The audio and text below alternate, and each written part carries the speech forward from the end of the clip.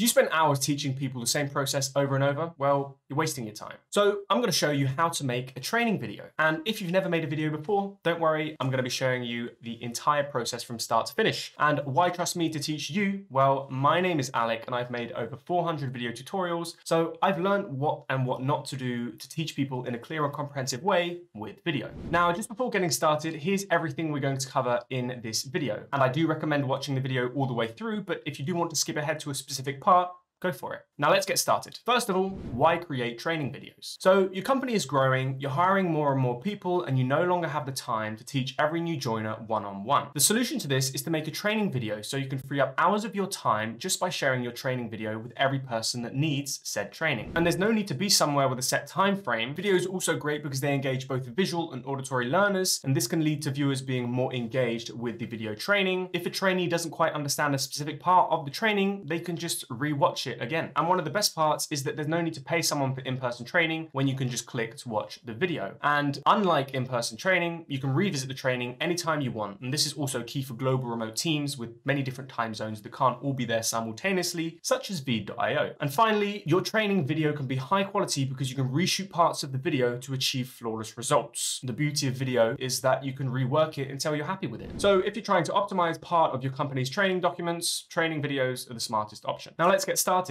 Here's how to create a training video. Step 1, create a script. So to make your video as comprehensive as possible, you want to begin by writing a script, because the top reason why viewers stop watching a video, according to TechSmith, is because the viewer was not getting the information they expected. And you might be thinking, a script is a bit much, isn't it?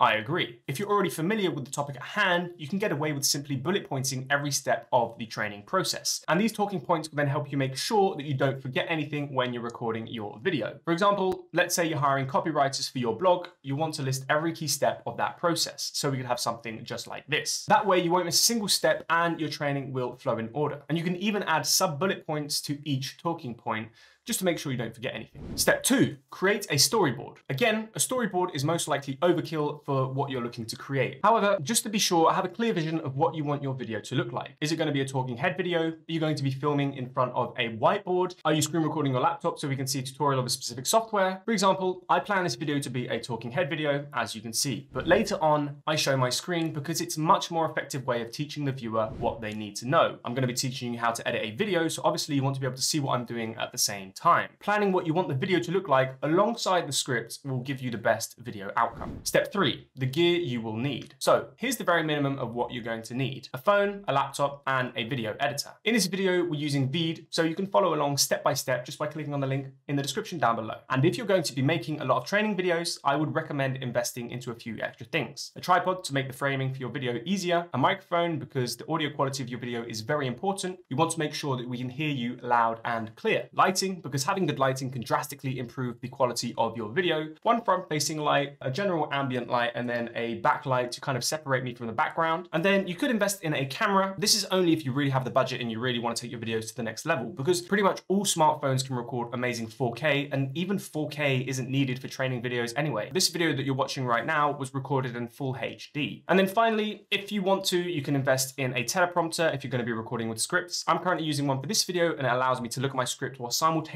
staring right into the camera, so looking at my viewers. Step 4, recording your video. When recording your video, set up your camera not too far away from the subject in a well-lit area. Have your script and storyboard close by to guide you through the video, completing each step of the training one by one. If you're not comfortable with being in front of the camera, here's a few tips that I've learned over the years. Eye contact. Make sure you look directly into the lens and just imagine you're talking to one specific person. You also want to try and share one idea at a time. Talk one sentence at a time in order. It makes your video guide very easy to follow, and it also makes editing the video easier later on. If you're going to be going from step 4 to step 6, then to step 3, then to step 1, your trainees are going to stay trainees for longer than they should. And finally, keep a positive facial expression. You don't have to exaggerate with a smile, but do keep a cheerful yet relaxed look. You can't expect people to be eager to watch your video if you're not even eager to be there. So for example, hey everyone, Alec here, and in this video today, I'm going to be showing you how to make training videos. Hey everyone, Alec here, and today I'm going to be showing you how to make training videos. videos. You get the idea. Once you've recorded your video's main content, if necessary, you can then film all of your secondary clips, which is also known as B-roll. If you're making a training video about how to use a camera, you'll want to show the camera and not just talk about it. If you need to showcase your computer screen, you can capture it with a screen recorder. VEED has a free screen recorder Chrome extension, which also has a bunch of useful tools, allowing you to play and pause the recording, add sticky notes, and choose to show yourself or show just the screen while teaching the topic at hand. Step 5. Editing your training video. So here's what I think is the best part, the video editing. It's my favorite part anyway. Now, once we have all of our clips, we can put them together. And here's everything I'm going to show you right now on the computer in just a second to take your raw footage and turn it into a finished training video. Uploading video, cropping video, trimming video, adding text, adding transitions, adding subtitles, translating subtitles just in case you're hiring overseas, and then also how to export and render your finished video. And then finally, how to share your training with your employees. And if you watch the video all the way until the end, I'm also going to be showing you how people can ask questions and leave feedback on your training video at specific timestamps for all future trainees to see. So that way they won't constantly ask the same question over and over again. Now, let's get editing on the computer. Okay, so for the purpose of this tutorial, I made a very simple training video that we're going to go through and edit together step by step. So once you're on VEED.io and you've created your account, the first step is to just click on upload your video. And if you're not logged in, go ahead and log in. So I'm just going to click on upload video, and then I have recorded my 3 clips. And for now, I'm just going to worry about the main content. As we can see, I've named the clip main, and then we're going to worry about the B-roll later. So this tutorial is very, very simple. Like I mentioned, it's a tutorial about how to pour a glass of water. I know it sounds dumb, but it's just for the purpose of demonstrating all the tools and features we can use in a very simple, clear, and comprehensive way, like we spoke about previously. So I select my main content and click on open. And now I've clicked on open. As we can see, it's uploaded into VEED video editor. So now if I press play, today I'm going to show you how to pour a glass of water.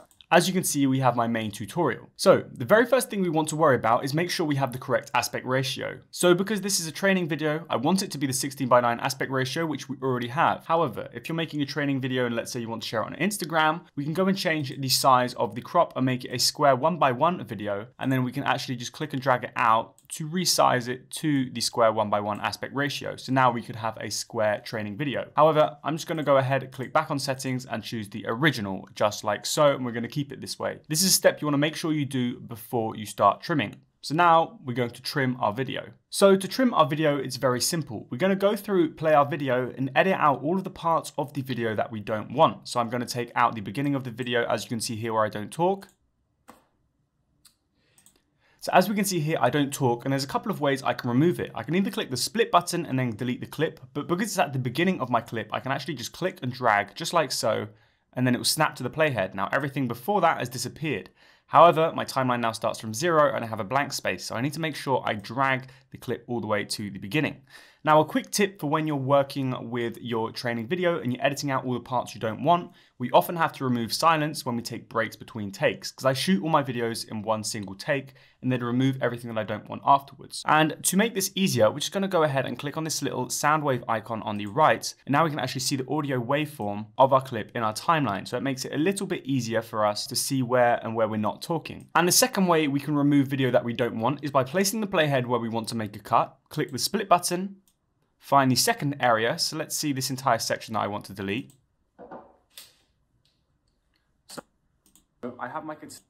So just before I begin talking right here with the water bottle, click split again.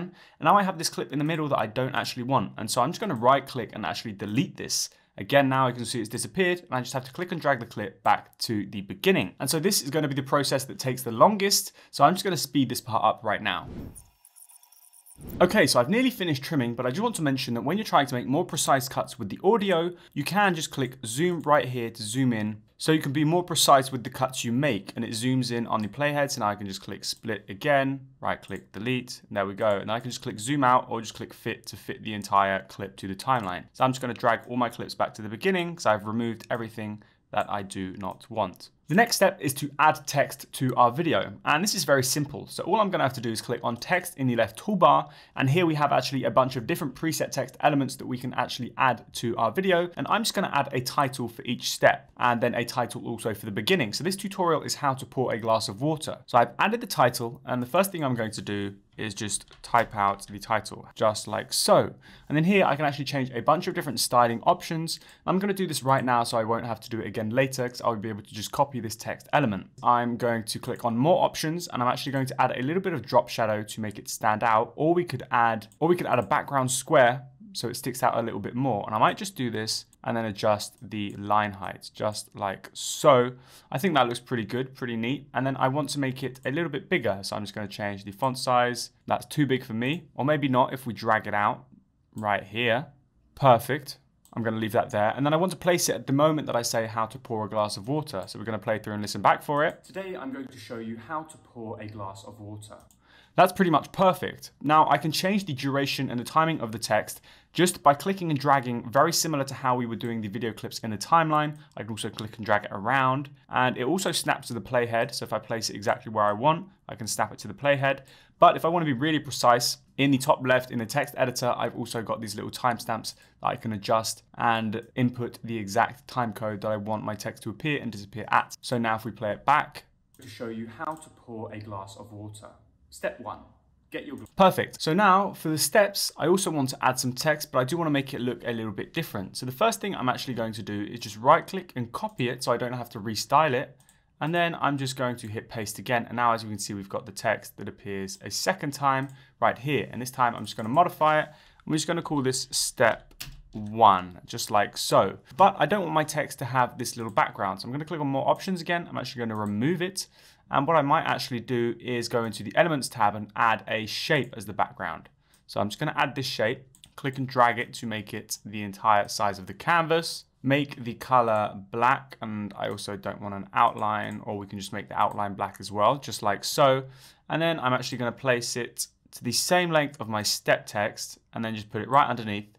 So now if I go to my step text and choose white, as you can see, we've got this nice, very simple title screen. So if I press play, water, step 1, just like so. I'm going to show you how to pour a glass of water. Step 1, get your glass. So now I've got my glass. Perfect. So again, I'm just going to right click, copy, and then I'm going to just paste it here. I'm going to do the same thing with the shape, copy, paste, place it underneath. I'm just going to drag my timeline up a bit so I can see it. And let's see. The second step is... So again, when I say second step, I actually want my text to appear again. Except this time, obviously, we're going to change it to step 2, just like this. So now let's play it back. My glass. The second step is to get a container of water. Okay, so here I'm talking about an action that I show in a B-roll clip. So what I can do is just quickly click this add video button right here, click upload a file, and I'm just going to choose this clip right here. As you can see, it adds on to the end of our current clip, but I'm actually going to drag and place it right here where we're talking about this specific section. So this is my sink, me pouring a glass of water. Again, I know this tutorial is very, very silly, but let's see what we can do. So I'm just going to click and drag because I don't want the entire clip, obviously, trimming some of it out. And then I'm actually going to rotate this just like so. Click and drag it out so we can see more of the sink, just like that. And then I'm going to place it correctly where I talk about pouring a glass of water under the sink. I don't have a container of water. I can directly put my glass under the tap. Okay, so I'm just going to click and drag this out because I don't want it to start there. I want it to start before the tap is going. Container of water, I can directly put my glass under the tap. And step 3. Just like that. So that's the end of the pouring part. And then now we're just going to do the same thing again. Copy the text element for step 3. Right click, paste. Oh, sorry, I just copied the shape then. And then I'm going to copy the text, right click, paste. Click and drag it so it starts here. Customize the text so it says step 3. Under the tap. And step 3, pour the water. So I take my glass and I take my bottle. Okay, so there you go. As you can see now, I've added all of my text title screens and I've added my B-roll, and I actually want to add some transitions to make it look a little bit more professional. So here from when we go from the camera pointing at me to the B-roll of the glass in the sink, if I click on this little transition icon at the start of the clip, I can actually select a transition for this clip to transition from. So let's say I want it to dissolve into this clip. Now I've selected dissolve. If I press play, If I don't have a container of water, I can directly put my glass under the tap. As you can see, it transitions. Now, if you want to add this transition everywhere, what you can do is just right click on the transition and click set as default. And the transition that is currently selected there will then be set as default to all other transitions. Now we've added transitions. Something very, very useful for training videos is to have subtitles so people can clearly and easily understand what you're saying. And it also makes your video more accessible to the deaf and hard of hearing. So I'm just going to click on the subtitles tab and click on auto subtitle, select the language I'm talking in and just click on start. And then this process can take anywhere between a few seconds to a few minutes depending on your internet connection and the size of your video. But basically VEED is going to automatically transcribe all of the audio from your video into text and turn that text into timestamped subtitles automatically. So as you can see, it's just finished, and now in our timeline we can actually see all of the subtitles that have appeared. And if I just click on them and play it back through. Today I'm going to show you how to pour a glass of water. Step 1. Get your glass. So as you can see, we have some pretty accurate subtitles here. Now, the only thing I have to say about them is that I don't like the fact that they are so big and I don't like the style. So I might just change the size, first of all, reduce them just like that. And then I could change the style, but actually I think I might keep it because they are very easy to read. At the bottom here, we also have a bunch of different preset subtitles that I can choose from. However, I'm going to stick with these ones because I feel like with the black backdrop, they are the easiest to read. If I double click a subtitle in the timeline, it then highlights it in blue in the subtitle editor, and I can just go in and change the text just like with regular text. And the beauty of the subtitles is that when I add a styling to one, as you can see, they all adopt the same style. So just like that, I've subtitled my video in seconds. And now this means that I can have a transcription alongside my video when it's being watched. And let's say you're making a training video and you're hiring overseas. Well, you don't want to have to make the training video in multiple different languages, and you don't want to have to hire translators. The beauty of VEED is that you can translate your subtitles in just, again, a few clicks. Here, we're just going to click on the Translate tab in the subtitles menu, and then click on Add New Language. And let's just translate from original, and then we're going to translate to, let's just say, French. So I'm just going to put FR in there, French. Click Translate to French, and then the translation is a lot faster than the auto subtitles. I'm just going to take a few seconds. As you can see here, it's now already translated into French, and if I press play. Today I'm going to show you how to pour a glass of water. Step 1. Get your glass. So now I've got my glass. As you can see, we've now translated our video into French. The last step is to export, render, and share our training video. To do this, we're just going to click on the export button in the top right, and here we have a few different options. Now, the first thing I'm going to mention is that if you don't want your subtitles burnt into the actual video and you want them as a separate SRT file, well, we're just going to close the export menu, head back to subtitles, and here in options, we can actually go and download our subtitles as an SRT format, a VTT, or a .txt. So if I want a text transcription of my entire video, I can just go ahead, click download. As you can see, it's now downloaded to the computer. So I'm just going to close this right here. And now back to the rendering. If I click on export, here we have a few different preset export options. I always usually stick with high definition. I'm going to switch off my burnt in subtitles because I don't want the subtitles to be burnt into the actual MP4 file, and then just click export video. As you can see, our training video is now being rendered, and this can take anywhere between a few seconds to a few minutes. And while we wait, if we take a look around, this is the video view page. And on the right here, we can actually see we've got a full transcription,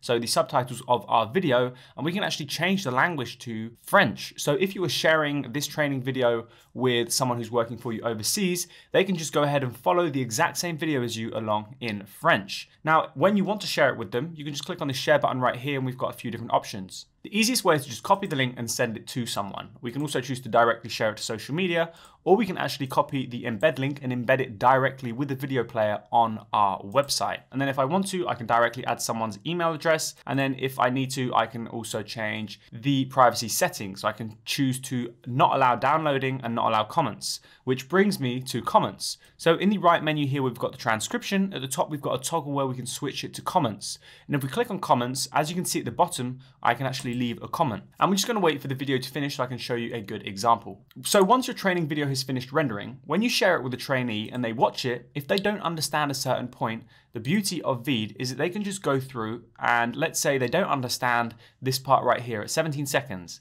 At 17 seconds, they can go and leave a comment and saying, "Can you please elaborate?" Just like so. Drop the comment, And now, as you can see, we have a comment added at 0.18 seconds. And if I click on it, I'm taken to this specific time. And I can also see that I'm the person that left the comment. So we can see the name of the person that left the comment and the exact point on the timeline where they left the comment. And this is very useful when you're training quite a few different people and you don't want them to ask the same question over and over. And so if everyone leaves comments here asking the questions, you can reply to them directly here, and then people can just read the replies just like on a forum. They're not going to ask you over and over. And eventually, if something does become irrelevant in your video and you need to change something, but you don't want to reshoot the entire video, well, the beauty of it is we can actually just go and click on edit video, and then we're taken straight back into the editor with the raw files, and we can just replace the section we need. If I need to change the text to update it a little bit, we can do that. If I need to add an outro, if I need to add a logo, I can do that, do the same thing over again, and then just click on export, just like so, and re-render it. And that is how to make training videos. If you have any questions, ask away in the comments below and I will answer them as best as I can. Thank you for watching. See you in the next video.